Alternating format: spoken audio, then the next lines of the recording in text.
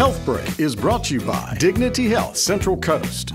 Just over 24% of adults in California are obese, and by 2030, that number is expected to double. However, the Weight Loss Surgery Institute of the Central Coast can help. Dr. David Maccabee talks about one of their weight loss procedures, the vertical sleeve gastrectomy. We actually remove about 2/3 or 3/4 of the stomach and leave a narrow tube of stomach that's the size and shape of a peeled banana. And there's nothing bypassed. We don't change the way food goes through the intestinal tract, but when the stomach is made a lot smaller, people can hold a lot less food, they feel full sooner, and there's some other changes that occur with the hormones and the way your body processes appetite signaling, so people's appetites go down as well. So there's less motivation to go after food, people are less hungry, but they do absorb everything that they do eat. And that's really good because people with other medical problems who need medications for other things don't have problems after a sleeve gastrectomy. The other thing is that there's no change to the intestinal anatomy downstream. Gastric sleeve patients typically lose 80% of excess weight in 24 months. I like the operation because it's safer and easier. It's the right choice for medium or medium-large size patients who aren't on a lot of insulin and don't have bad reflux. If it was my family member having an operation, I would generally recommend they'd have a sleeve.